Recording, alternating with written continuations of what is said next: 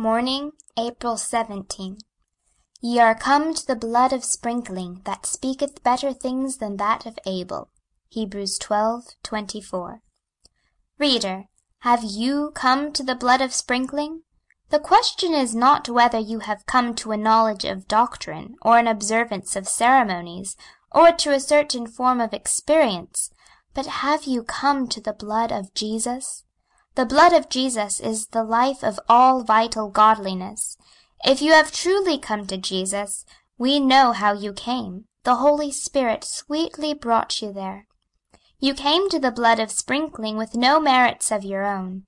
Guilty, lost, and helpless, you came to take that blood, and that blood alone, as your everlasting hope. You came to the cross of Christ with a trembling and an aching heart. And oh, what a precious sound it was to you to hear the voice of the blood of Jesus! The dropping of his blood is as the music of heaven to the penitent sons of earth. We are full of sin, but the Saviour bids us lift our eyes to him, and as we gaze upon his streaming wounds, each drop of blood, as it falls, cries, "It is finished. I have made an end of sin. I have brought in everlasting righteousness." Oh, sweet language of the precious blood of Jesus! If you have come to that blood once, you will come to it constantly. Your life will be looking unto Jesus. Your whole conduct will be epitomized in this. To whom coming?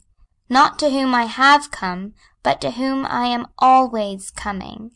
If thou hast ever come to the blood of sprinkling, thou wilt feel thy need of coming to it every day. He who does not desire to wash in it every day has never washed in it at all.